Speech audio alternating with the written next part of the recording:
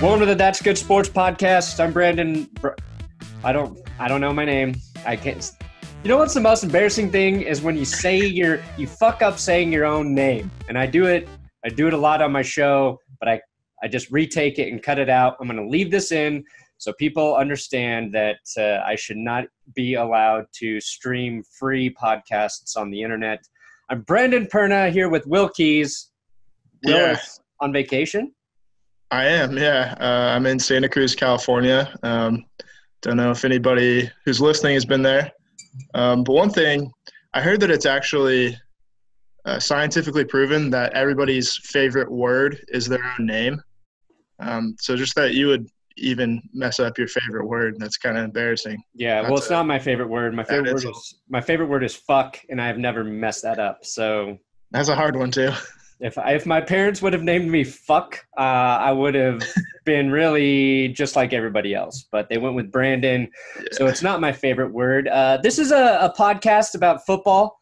The first half of the podcast is about the Broncos. Second half about the NFL. Today we're talking about Marquette King and D-Mac's feud in Denver. The Broncos getting ready for their first preseason game. Some news about Demaryius Thomas. What you can kind of look for with the Broncos versus Vikings in this first game. And then with the NFL, we're going to get to a little bit of our thoughts on the first episode of Hard Knocks with the Browns, some of the holdouts, Aaron Donald, Khalil Mack, some big ones right now, and a little bit of the male cheerleader news and a new segment we're doing calling quotable quotes, quoting player quotes. It's about player quotes, if you would have. Yeah, you didn't get the idea first. So, so this podcast airs on my second YouTube channel, That's Good Broncos. We're on iTunes. We're on Podbean, so you can download it and listen to it at those places like a real podcast. And if you're at iTunes, please leave us a review. We've got a bunch of 5 stars, and somebody dropped in and gave us a 1-star review, Will. So somebody hated it enough that they went to iTunes and told us to eat shit. I think I know who that was. I think it was probably the YouTube commenter from a few weeks back who got mad when we called him out. Well, that's going to happen. My guess. That's gonna happen. Sorry, Chief. Play with fire, you get burned. So Will's on vacation. Yeah. I have a headache because my body can no longer handle alcohol. If I have more than 2 alcoholic drinks, I get a headache. Ding. And last night I did an escape room, Will. You ever done an escape room? I can't say I have. Would you like to go into detail here? Well, we made it out in less than an hour. They're pretty fun. Escape room is also, I think, what Browns players call the Browns locker room.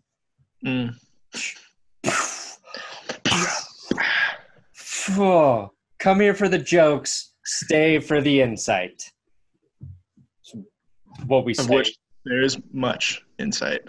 No, escape rooms are pretty good if you're smart, which I clearly am. So I would say it's pretty easy. So this is just like a room that you just try to find your way out of. Yeah, basically they give you go in there and there's like a theme. Ours was Cuban Crisis. And missile crisis or just like Cuban? No, like it was about the missile crisis. Okay. And you got to find clues and solve puzzles that give you like keys to unlock shit that go into other rooms, so you can get the final code to get out of the room. So it's a trendy thing to do. How many people just haven't ever figured it out and like starved to death? Lots. It's the number one killer of people now. Tourists and like it passed. People just trying to go on a fun date. Right. Nope. All of a sudden you're dead. Yeah. It's killing more people than cardiac disease and car wrecks. So which is okay, overpopulation. No, yeah. Well, some would say it's a better way to go out. I see you've got some Crustios in the corner there. Are those jagged metal Crustios? I would have to look at the box. There might be a reference to it. There's definitely like some worms in there and some other shit. But, yeah, that's a classic Simpsons episode. And I Yeah. got the Simpsons chess piece, or the chess set, too. What do you think was like the Simpsons' obsession with the Broncos? Because they get referenced like a ton, especially in the early seasons. Yeah, they get kind of shit on. Yeah. Like, To be fair, like they were kind of the laughing stock of the NFL, and the yeah, Simpsons started to get popular. when Homer, they gave him the Denver Broncos, and he was like, "Not the Denver Broncos," and Marge's like, "Why would you care about that?" Yeah, he's like, "Oh, I want to be John Elway."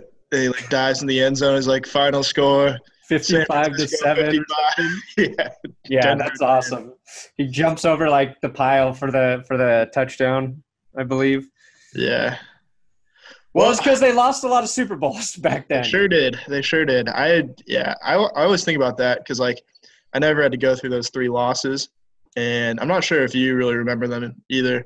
No, I was like a little too young to fully get the magnitude of despair most Broncos fans in the 80s kind of felt. My dad, like right before they started making the Super Bowl, moved to California, and for the third one, for the 49ers Super Bowl, because he was living in Sacramento at the time, all of my mom's side of the family came to watch, and they're all 49ers fans. Oh, yeah. And that was an ugly scene. Like, I think he ended up in the hospital. And I would, like, to be fair, I'd probably be, like, eating the couch cushions off the sofa by, like, the third quarter. I'd be done. Yeah, you wouldn't want to be in that environment. Especially after 3 of those. Yeah, that's bad. So that book in the corner is about the Broncos' first Super Bowl run with Craig Morton. I found that at my grandparents' house a couple years ago, and it's pretty cool because that was, like, the first time the team became, like, relevant. So, Broncos. Yeah, so – if there's any listeners that were like around at that time and remember even like the late 80s Super Bowls, let alone the 77 one, hit us up. Tell us what that was like and how you survived. Tell us how much you hated yourself at that time. That was a tough time. Okay, so let's get into this shit. Let's do this. First thing, what happened with Marquette King and D-Mac? Yeah, so a little bit of a standoff at Broncos camp. So I think the story starts where Marquette King was walking around after practice, and I think he did an interview with 104.3 The Fan with Brandon Stokely and who else? Do you know who else was there? Zach Bye. Okay, yeah. And he was giving like one-word answers and didn't really seem like he wanted to be there. Which he's kind of known to do from time to time. I've heard like he doesn't really like to talk about football, which is, kind of an important responsibility for most football players. Right. And so, that happens. Not really a big deal. I think Brandon Stokely and the other guy handled it probably pretty well. Probably happens from time to time. And then D-Mac got in and was saying some stuff about Marquette King for like close to an hour, I heard. I think he ripped him. He ripped him pretty good on his show, right? Right. Yeah. And so Marquette King obviously got word about that, and then confronted him the next day at training camp. It was like, well, they got into it on Twitter too. Oh, did they? Was that first?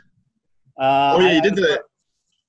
Yeah, he did the grapefruit and open mouth emoji, which for the uninitiated, it means suck my dick. Grapefruit. I think you mean eggplant, right? Yeah, whatever. I don't know. Will has no knowledge of vegetables and fruits. If your dick looks like a grapefruit, go to a doctor, please. Yes. First thing you need to do is see a doctor. Yeah. Stop taking Viagra and go to a doctor, for the love of God. So he basically told him to suck his dick. Emmanuel Sanders chimed in and was like, don't let him bother you. Like, he just loves to start stuff. And then the next day, Marquette King confronted him and was like, keep my name off your lips. And D-Mac said, or what? The picture was the funniest thing because D-Mac's like, I can't imagine he's more than like 5'6", and then Marquette King is, Marquette King. And they're just like two heavyweights staring down. And then eventually PR got in there. Someone from the PR staff of the Broncos got in and separated Marquette King. And then the story was that the Broncos pulled D-Mac's credentials, but I don't think that was true. Right. But I don't know if he's been back since. So. No, I don't think he has. I did a little research on that. I got some Investigative journalism news. Yeah, I don't think they pulled his credentials, but from what I've heard, it sounds like the fan and the Broncos PR came to an agreement where basically D-Mac wouldn't be there for a while. So he might come back later, but him and Big Alfred Williams are there every day, I guess, and neither one of them were there the following day. I don't know if Al's been back, but I think he's showing some solidarity with D-Mac. So that's kind of what I think it is. I think they just want to let it blow over, and then maybe he'll be back.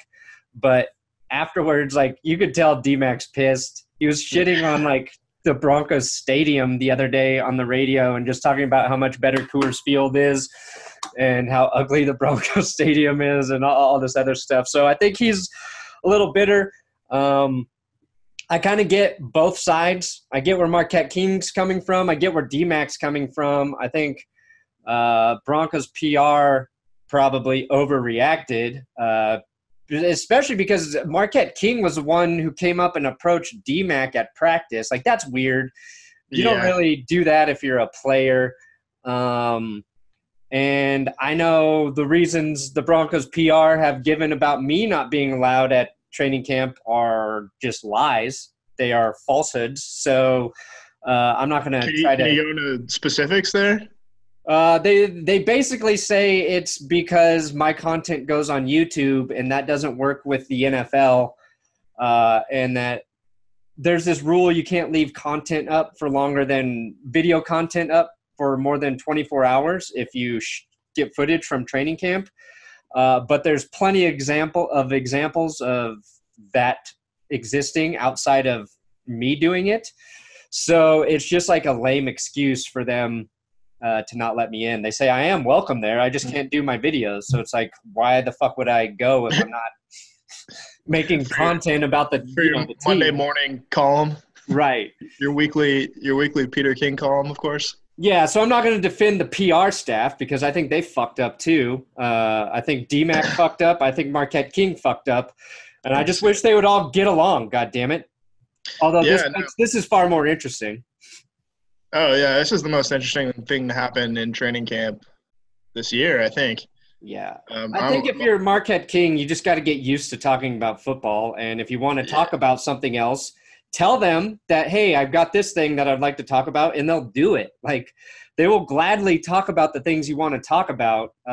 You got to be, like, I don't know, a little more open and willing to do it. And if you don't, you take the Marshawn Lynch approach, and everybody knows, like, you're not going to do it. And I think that's kind of what he wants. But he also seems like the kind of guy who wants attention as well. So it's like a weird sort of thing, I believe. Yeah, he wouldn't be, like, dancing after punts if he wasn't looking for a little bit of attention because, punters usually not people who are looking for the spotlight. But, what do I know? I think the thing is, like, I think D-Mac rubs people the wrong way a little bit because he's originally from New England. And I think people still assume that, like, he has a soft spot for Boston sports and probably likes the Patriots a little bit. And you get the feeling that, like, if it was a homegrown guy who was, like, stirring things up with players, it'd be a little more acceptable. But, like, a guy from New England, I'll do that job. Yeah. Like, a guy from Boston, you feel like he's a little bit of, like, a, turncoat, rogue agent type of guy.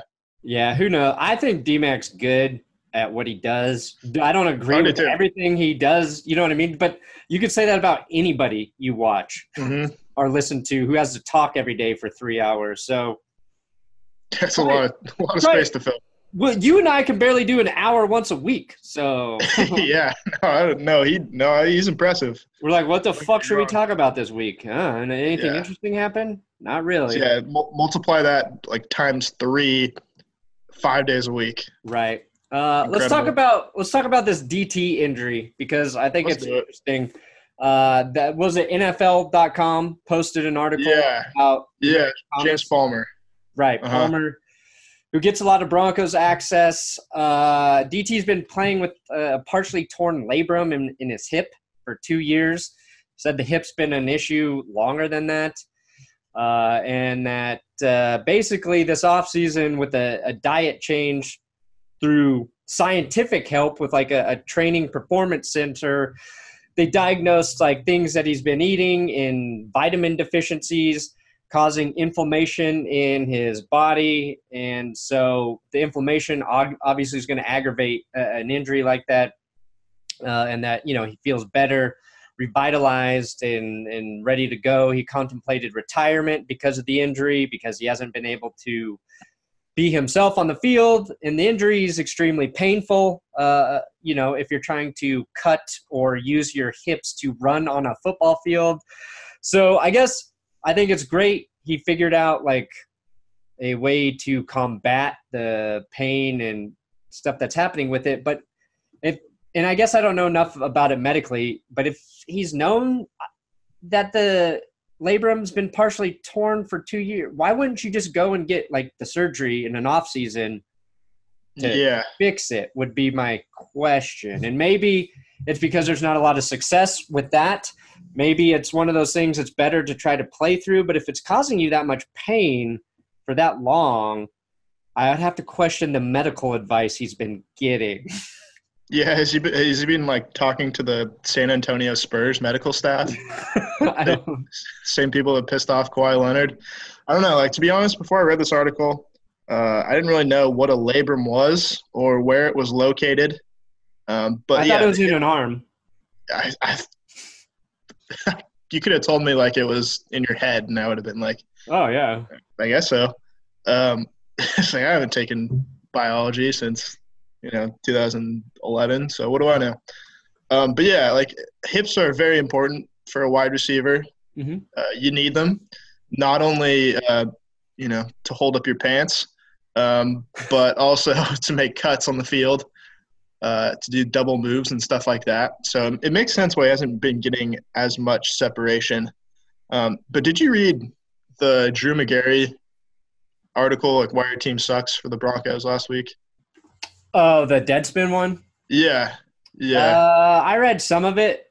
It's really long, so no. It was. Yeah, there's this part where he said, like, Demaryius Thomas looks like he's been playing with sandbags taped to his ankles for the last 2 years. And I was like, that was the only part of the article that, like, really stung for me because I knew it was true. And now this is coming out, like you almost feel better that it's not just like a really like natural decline, but like there's been something that's been bugging him that can be fixed. Hopefully, right. That can get him back to, I don't know, maybe at least like 80% of his old self, which is a really good receiver. So yeah, and he wasn't great, but he was also still putting up numbers. And I think with Case Keenum, and we've talked about this before even knowing this injury, like I thought he had a good chance to be a like solid fantasy wide receiver this year because of the improvement at the quarterback position. And if he's feeling better and if they actually found a solution for whatever the extent of that injury is, then yeah, like I think we'll know where he is at in terms of naturally being a 31-year-old wide receiver in the league versus, him trying to play through an injury that was extremely painful. We saw what happened to Peyton Manning when that happened. I think DT, we've seen that as well. And you never that's the thing that's really hard to gauge with players. You never know what all of the injuries they are dealing with at any given time. So we like to criticize them and make fun of them when they start to look like, they're not as good as they used to be. But there's so many factors that go into that. So as a Broncos fan, I hope he is actually healthy and we see him put up like 1,300 yards again this season.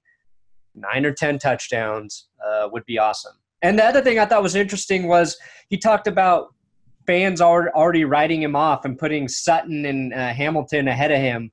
And he's like, they haven't even caught a ball in a game yet. And fans are already saying, like, I'm done. I'm out of here. So I think he's got a lot to prove, too. And I think that'll only help. Yeah, I mean, you could argue that, like, Demaryius Thomas at his prime, so, like, I don't know, probably 2013, 2014, maybe like the highest or like the best prime of any wide receiver in franchise history. You'd say Rod Smith probably was better for longer, although we don't know how Demaryius Thomas's career is going to go for the next few years.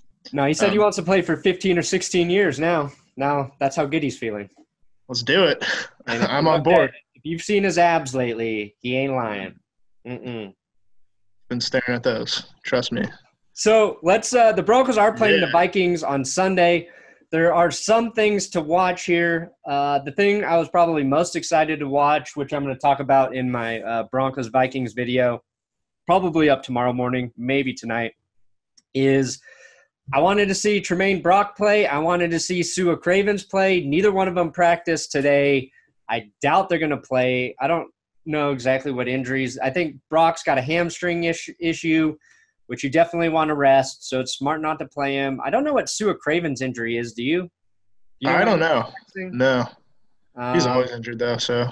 Right. And then Menelik Watson didn't suit up today. And by suit up, I mean wear a helmet because they were just wearing helmets.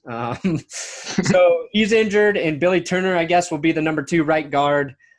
So the cornerback position, that slot corner, I wanted to see Tremaine Brock. Looks like Isaac Yiadom is going to get the reps there. And then we know Brendan Langley, Marcus Rios. That's a position to watch. Craven's going to be that nickel linebacker type guy. We're not going to see that. So Jamal Carter again. Yeah, who's great in the preseason last year. Somebody just drove by real fast, didn't they? Oh, yeah, a motorcycle. So injuries kind of putting a small damper on this first game. But what are you going to watch, Will? What are you looking for, Broncos Vikings?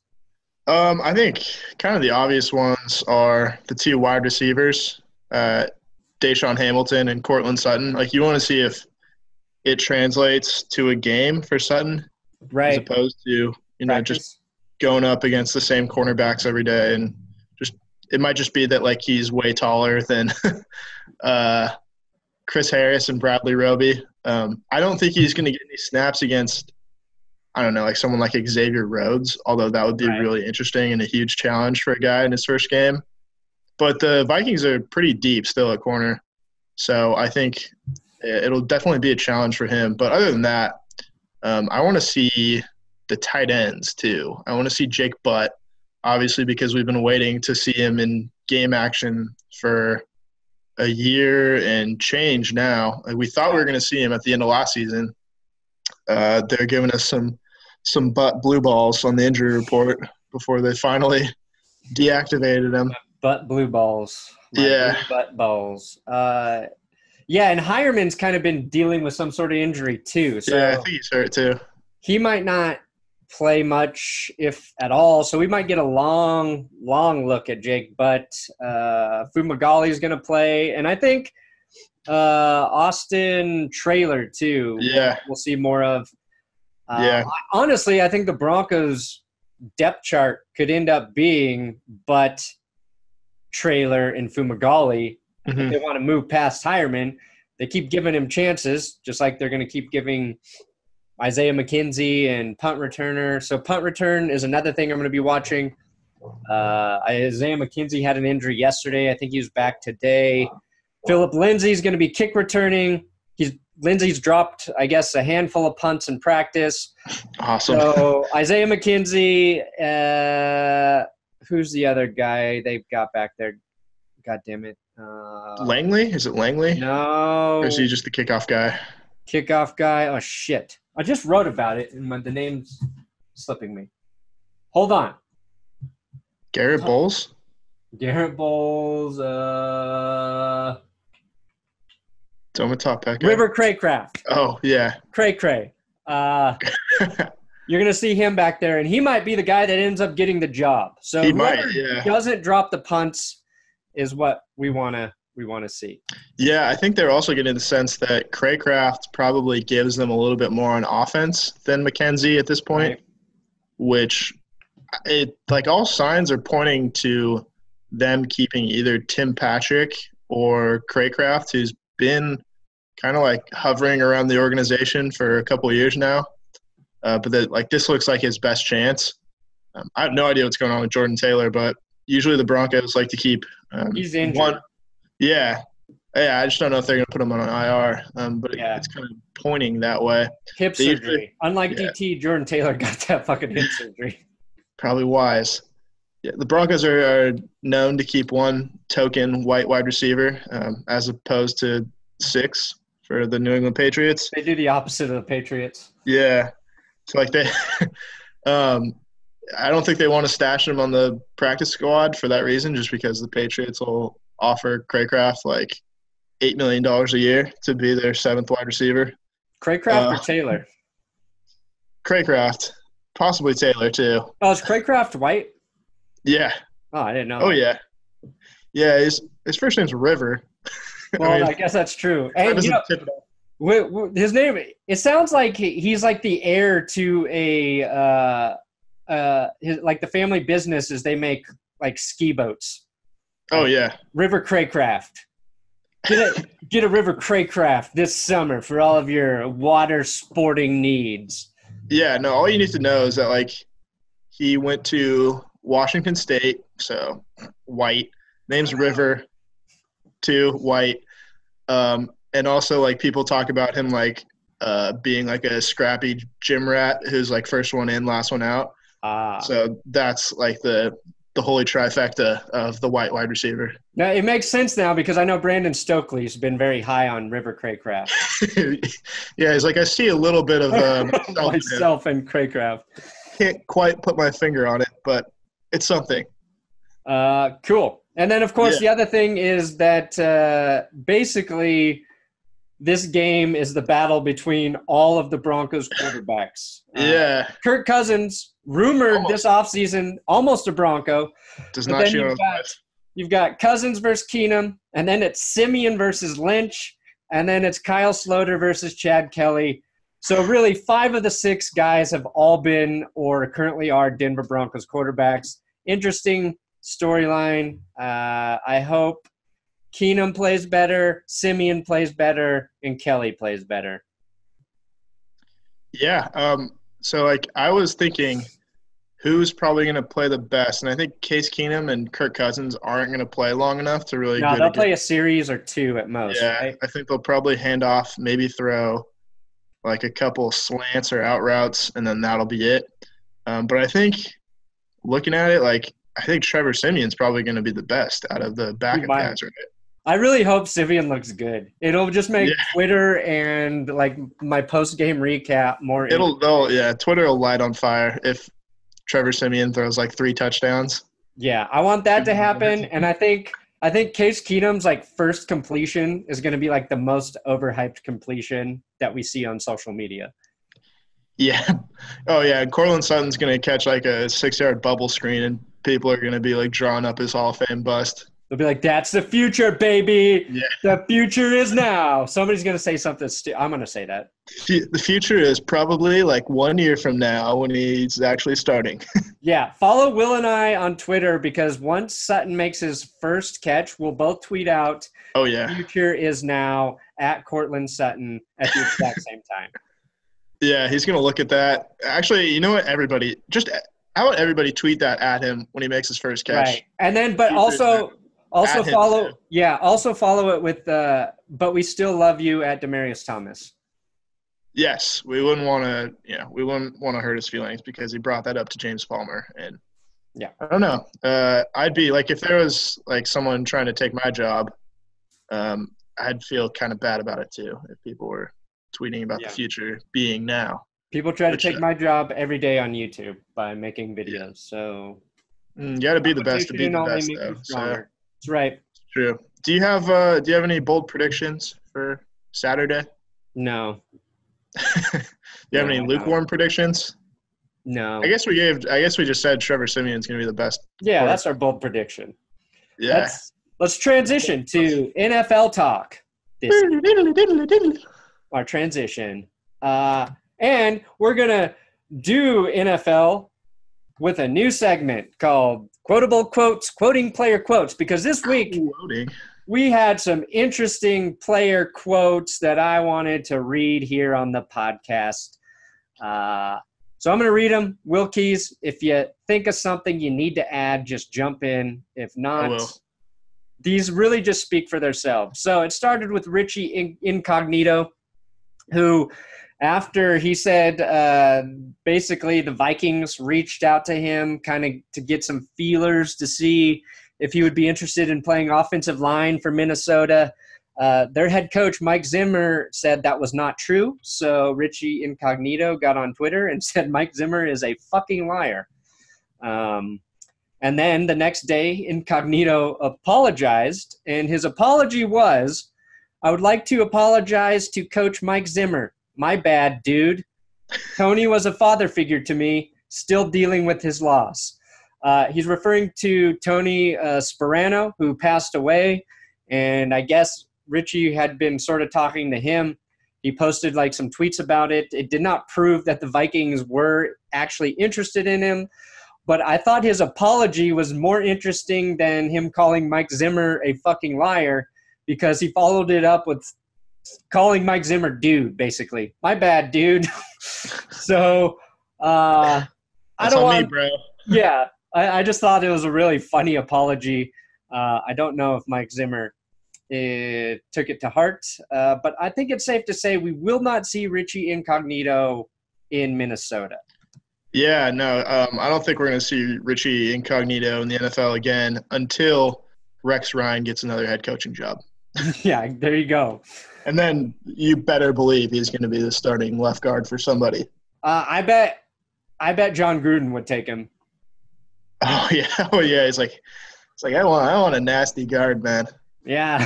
I want someone who's gonna find his way into the substance abuse program and then call me a fucking liar right to my face. That's right. So, and then I read this Bleacher Report article by Master Tesfatsion. One of the most absurd names of all time. Tesfatsion. Yeah, this is the guy who wrote it. Yeah, that's the writer, and it was his with first name is Master. Yeah. Right. It was with Alvin Kamara, and I'm just going to read some of Alvin Kamara's quotes from the article. I don't want to be a celebrity. That's not my goal. I'm not interested in being the shit or lit. Sounds like the beginning to the worst Dr. Seuss poem of all time. I'm not interested in being the shit or lit or looking at a girl slit. All I want to do is get hit. Get hit. Said the running back for the Saints. And then he went on to say, this might be my favorite one. I don't eat mushy foods. I just vividly remember not fucking with foods. Like, nope, I'm not eating that. Some of the shit I've never even tasted. Like, that shit nasty. And that quote was spawned by some peach cobbler that was served to him during the interview that he did not eat. Mm-hmm, because it was too mushy. It was too mushy. Or it was like too gooey, he said. It's like, here's the thing, Alvin. I don't know if they make peach cobbler any other way. To be honest with you, you just get in like a solid block or something. I don't know. It's like, delicious. You should definitely, you're missing out by not eating peach cobbler. Throw that back in the oven for 45 minutes. I want it rock hard. I want it nice and flaky. Right. Okay. Then he went on, and this was the quote that kind of got passed around because they were talking about the playoffs. And Kamara said in reference to the Vikings and Eagles in the playoffs, we'd beat the shit out of the Eagles because we was rolling. If we won versus Minnesota, I knew nobody was going to stop us because we came all the way back. We know what the standard is, so yeah, fuck Minnesota.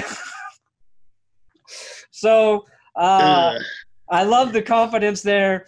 I don't think they would have beat the shit out of the Eagles because they couldn't even beat the Vikings. They did come all the way back, but they got put way the fuck down. And then, yes, Minnesota got a miracle play to beat them.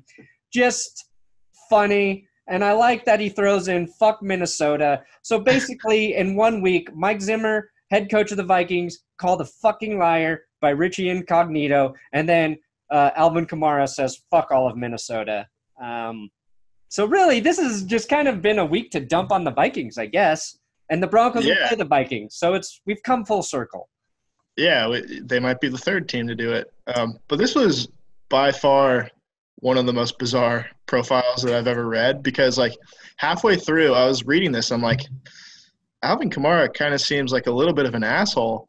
And then the author writes, like, some NFL players have described Alvin Kamara as standoffish or an asshole. And I was like, yeah. And I was, like, waiting for, like, him to, like, kind of turn things around, like, turn him on his head and be like, but he's not. Well, yeah. He actually spends, like, 25 hours a week at the local children's hospital. Right. But it's like, nope, he just talks about how he won't eat he hates bananas even though he's never tried one. Which is like, that's the most like I've only heard that from 8-year-olds. Like that's a classic 8-year-old thing to say. Right. Like, well, if I we're hate being bananas. honest, Have you tried one? No.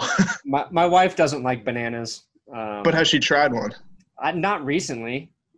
I mean, yeah. I just want it once. I just want you to try it once. Exactly. And they're very healthy for you. Yeah. I remember I didn't like bananas before I turned like 7. And I was like, this sucks. And then like yeah, you gotta turn 7. Your palate changes as you get older. Everybody knows that. So like I didn't like beer the first time I tried it. Now I love it. But my stomach doesn't like it, so I just drink whiskey straight, which is fine with my stomach, and I can drink a lot less of it. It's just it changes. It changes. You and sure now, do. If I have more than 2 of them, I wake up with a fucking headache. So let me read his final quote because I know I already said the other one was my favorite, but this one's just as good. He was talking about, I think, his first college that he played football at. And he said, I think that was a stepping stone. Let me start over. I think that was a stepping stone.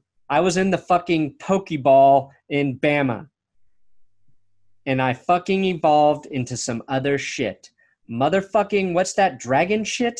That orange motherfucker? Charizard? Did I do that quote justice? I think so. I think this quote becomes really, really funny if you imagine Samuel L. Jackson's character from Pulp Fiction saying it. It's like that orange motherfucker Charizard. Right. No, that's a good way to imagine it in your head. So he doesn't like mushy food. He's got Pokemon references, and he told Minnesota to fuck off. I know you said after reading it, you kind of got put off by Kamara. I got the exact opposite. I think he might be my favorite player in the NFL now, and I hope he dishes out quotes like this more often. And I think it's going to do the exact opposite of what he says. He cares about making him popular or being lit shit because this is going to make him the littest, shittest motherfucker in the NFL if he keeps saying stuff like this. Yeah, I think the one thing that really did it for me was in the middle of the interview, like he just opened up Twitter and started looking at his own highlights, which he's like, yeah, I don't care about being famous. Here, by the way, do you remember this 21-yard reception I had against the Rams? If I ever get interviewed for like something important because of my show, I'm gonna do the exact same thing now. I'm gonna open up one of my YouTube videos and be like, "You remember when I said this thing? That was pretty good." Although I don't want to hype myself. Okay, that's not what this is about. Oh yeah, no, I want to be like interviewed by someone from like Vanity Fair, and then show up and just do the most bizarre shit. So it ends up in a profile that people are reading like 25 years from now. It's like, yes, he was wearing a bathrobe at 3 p.m. It just stepped out of the hot tub. And and he had nothing underneath that bathrobe, which he was not didn't seem to care about if he was fully covered at all times. He was eating cooked panda, which I'll have you know is an endangered species. Okay, that's not cool, Will. That is you're eating an adorable animal is you cross the line. Well, here's the thing. I'm probably never going to get interviewed by Vanity Fair, so yeah, but you might actually eat a panda. I look. You start with a denial about Vanity Fair and don't even address the fact that you want to eat a panda. Unlike Alvin Kamara, I'll try everything once. What would you what would you say is the most adorable animal that also might taste the best? Wow. Well, people eat dogs, but I would never do that. Yeah, but all dogs aren't adorable. It's true. But I think, wow, probably a pig. Probably a pig. And I have no qualms with eating a pig. Right. But everybody loved the movie Babe, and Babe, Pig in the City, and it didn't put a dent in the bacon industry. That's true. Yeah, they didn't care one way or another. And they're very, to make another Pulp Fiction quote, they're very charming animals. I bet a penguin would taste delicious, and they're adorable. Yeah, probably. They're a bird, right? They're a flightless bird. They're a flightless bird. They've got a lot of fat on them. Mm-hmm. And if that meat underneath tastes anything like a chicken, you get like a nice, juicy, fatty chicken. Might be great. Yeah. I always see like turkeys wandering around my neighborhood, like in the middle of the summer, and I drive by and I'm like, you son of a bitch, you're just lucky it's not early November right now, or else. You get turkeys in Sacramento? You're be on the hot seat. Yeah. Surprisingly. That's crazy. All the time. Okay, so let's finish this NFL stuff up because that segment ran long. Let's do it. Let's start with what I think is kind of the actual biggest news just lingering around in the NFL, and that's Aaron Donald and Khalil Mack. Neither one of them showing up for training camp. Neither one of them have a new deal. I think Aaron Donald will get a deal with the Rams. I think the chances of Khalil Mack getting one are looking slimmer. What do you think? I think it's the opposite. Like, I expect Khalil Mack to get done soon. But here's the thing. Like, the Rams just don't have money. Like, I think they really, really want to pay Aaron Donald. And they just spent too much money on guys like Sue and I don't know if like Brandon Cooks cost them like a good chunk of change. Cooks and Gurley signed. Yeah, Gurley. They're going to have to sign Goff eventually. I think they don't have money until like a few years from now, and like I don't think Aaron Donald wants to be paid like 3 or 4 years from now. Like, he probably just wants to get paid now, and I don't blame him because he's like a top 3 defensive player in the NFL. Right. And you're like, you sign all these guys, but you can't take care of the guy who's been here since St. Louis. Yeah, I don't know. I don't think NFL money actually matters. I think if a team wants to find money, they find money to do it. So I think they have it somewhere, or they can make it happen. What's stopping them though? In that case, I don't know. Will, I'm just saying shit right now. Probably because they can't agree on what that number is. But I don't know. I just feel like he's more important to that team than Khalil Mack is to the Raiders. And I also feel like that John Gruden coming in, completely new coach with no loyalty, and I haven't heard any like trade rumors about Aaron Donald, and there have been trade talks about Khalil Mack, and it seems like the Raiders are opening to hearing some of those trade proposals. So that's why I feel like something might happen with Khalil Mack and him not being in Oakland. But again, this is all conjecture. And I kind of hope Khalil Mack gets out of Oakland as a Broncos fan. I do too. Do you think anything would turn the Raiders fans against John Gruden more than getting rid of Khalil Mack? Because that's like the ultimate Josh McDaniels type of move. Right. I don't even think that would turn him. I think Raiders fans love Gruden unconditionally. I don't know why. Like, he beat them in a Super Bowl. Like, Yeah. why do you like this guy so much? It'd be like if like Dan Reeves ended up beating the Broncos that year When he was with the Falcons. And we just like all of a sudden like kept trying to get Dan Reeves back for like a decade. Which head coach do you think the Broncos have fucked over harder, Dan Reeves or Marty Schottenheimer? I think Schottenheimer. we just like give Marty Schottenheimer a noogie every time they played until like the last Chargers year. Like he beat up on us, but he in classic Schottenheimer fashion was done before the playoffs even started, basically. Broncos, have not been – I mean, Dan Reeves, the 3 Super Bowl losses, and then he gets to the Super Bowl and the Broncos beat him. Mm-hmm. Schottenheimer, the 2 losses in Cleveland. And then I know the Broncos screwed him over. Well, in Kansas City, too. He beat him all the time. Right? Yeah, had a ton of great comebacks. Was it the playoff run, the Broncos playoff run to the Super Bowl? Was Schottenheimer the Chiefs coach then? Yeah, I think so. Yeah. So, the Broncos kept him from getting to the, the big game several times. Yes. Yeah. He's like the one guy who's like the best coach that no one talks about. Right. Just because he never even made it to a Super Bowl. Marty Ball. That's all people say about him. Yeah. If you like look at his win percentage, it's like right up there with some of the best. He's like, I guarantee he's got a higher win percentage than like Bill Parcells. But just because Bill Parcells won a Super Bowl, like, we should look that up, but we won't. So, if you're listening, do your own research. Yeah, we should need an intern for this. I think they should have invited him to be part of the Browns organization for this Hard Knocks. I'd watch it.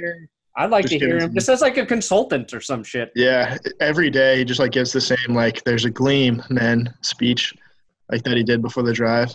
Right. It's like no one knows what you're talking about, Marty. You're 85. Yeah, but we want to hear nonsense. Let's talk about Hard Knocks because it aired. Mm-hmm. It's big. People like it. Everybody else talked about it. Yeah. I thought it was good. What'd you take away from that first episode, Will? I mostly have been thinking about like Hugh Jackson, and so first of all, the thing that happened, like he lost his mother and he lost his brother in a 2-week span. Yeah. It's just like take a week off or like take a few days off at least. Like he'll be fine. Todd Haley will coach the team for a couple days. It's just so weird to see him like he has like a few offensive assistants in his office, and he's like, "Yeah, well, I have an announcement. So my brother died, and then my mom died yesterday. So anyway, here's this inside zone that we've been working on." That meeting. He was like, "My mom died this morning." Oh yeah. And they're all like, "Oh man, take the day off work, man." It was like an example of like grown men really out of touch with their feelings who don't know how to respond to each other in that moment. Like the way those coaches responded was, I thought, kind of like weird.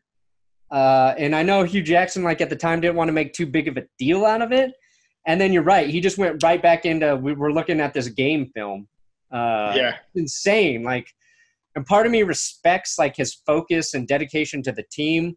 Yeah. If it were any other team than the fucking Browns, you're coming off of a 0-win season. There's no way you can get any worse.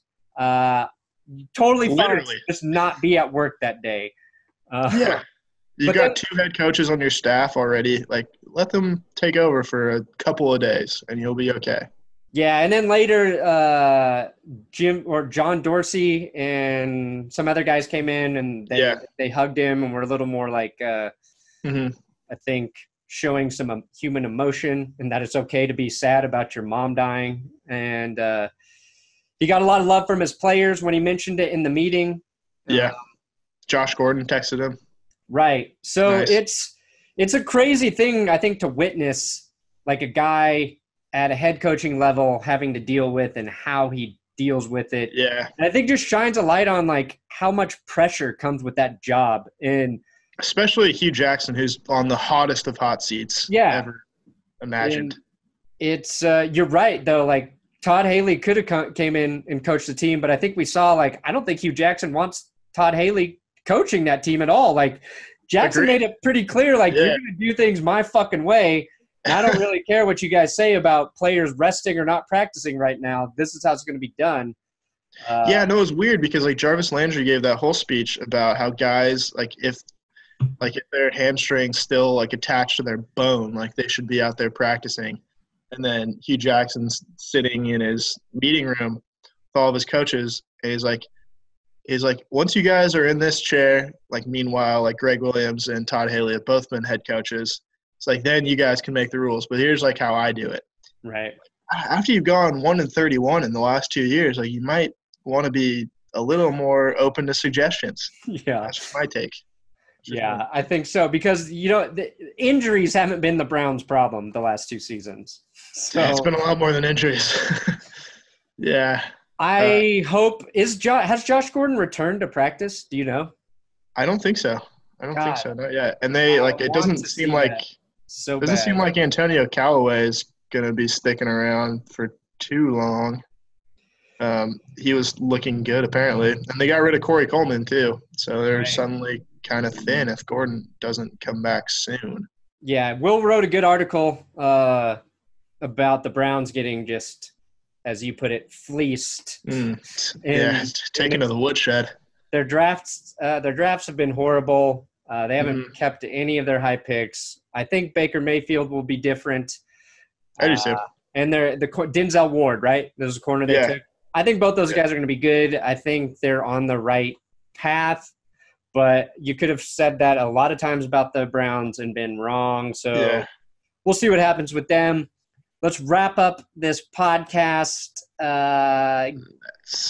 with we were going to talk about male cheerleaders, but we won't. I already made a video about it. I think it's good they're letting them in the NFL. It's one of those things I don't think anybody was clamoring for, but I think if anybody wants to do it, they should be able to. And I hope we see every team with at least one male cheerleader in the next 2 years. Are you just saying that because you're in the process of applying? Yes. I have been working on my strength, my flexibility, and my dance routines. And if the Broncos won't let me into training camp, they can't deny me being on the sidelines cheering for the team I love the most. Nope. Sounds like a class action lawsuit waiting to happen. I love it. So we talk about I guess we got everything. Give me one of the players you're looking forward to watching this season, not on the Broncos. Preseason. Maybe 2 guys, but they've got the same name, so it counts as one. Josh Allen and Josh Rosen. That's it. Cool. Yeah. I guess those are really probably the most interesting quarterbacks to watch. Sam Darnold's going to get to play, but I think he has less question marks around him. Is Andrew Luck going to play in the preseason? Yeah, he's starting. Then that's the guy that I want to watch. I think tonight. Yeah. I think he's going to be good. Yeah. That is what I want to see. Okay. We are transitioning to the end of the podcast. If you made it this far, please let us know and tell us which team you would want to be a cheerleader for if you're a man. Yes. And remember to do the Cortland Sutton tweet. Yes, and don't forget about the Cortland Sutton Saturday. Tweet. Okay, Will Keys. He's on Twitter at WillKeys6, just as it says on this screen the entire episode. Make sure you share these things or download the pod, whatever you want to do. If you want. Thanks for listening. We love you.